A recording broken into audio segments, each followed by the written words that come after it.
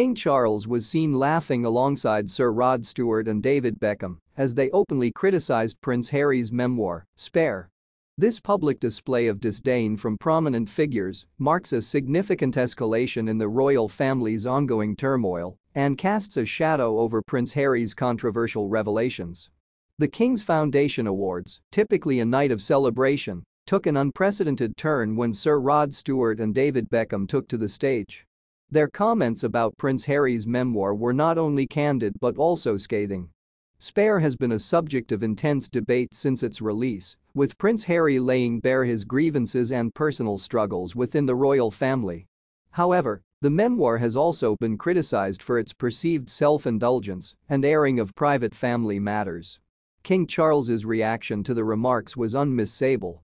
His laughter, captured by numerous cameras and swiftly shared across social media platforms, suggested a level of agreement with the criticisms.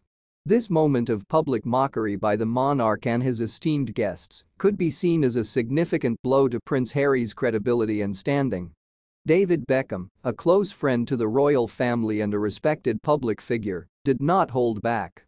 He expressed disappointment over the memoir, suggesting that it crossed lines that should remain private. Beckham's critique was especially poignant given his own public life and the discretion he has maintained regarding his personal relationships.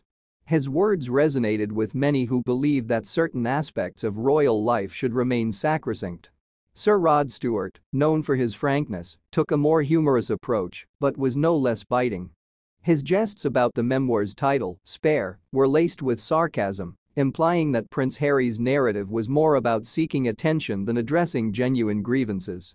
Stewart's comments highlighted a growing sentiment among some sections of the public and the media that Prince Harry's actions are more self-serving than altruistic. The implications of this public ridicule are far-reaching. For King Charles, this event could be interpreted as a subtle yet clear message of disapproval towards his son's decisions. The laughter and camaraderie shared with Stewart and Beckham over the criticism of Spare may be viewed as a reflection of the broader royal sentiment.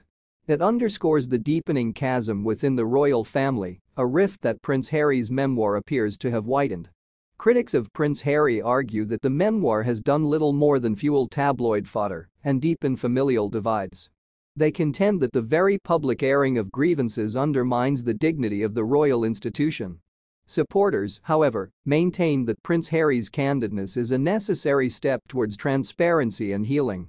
Yet, events like the King's Foundation Awards add a complex layer to this debate, suggesting that not all royal disclosures are met with empathy or understanding. The King's Foundation Awards, intended as a night of philanthropy and recognition, instead highlighted the ongoing discord within the British royal family. King Charles's visible amusement at the criticisms of Spare speaks volumes about the current state of royal relations. As the world continues to dissect and debate Prince Harry's memoir, the clear message from this event is that not all within the royal circle are sympathetic to his cause. The laughter shared by King Charles, Sir Rod Stewart, and David Beckham may well be remembered as a defining moment in the ongoing saga of the House of Windsor.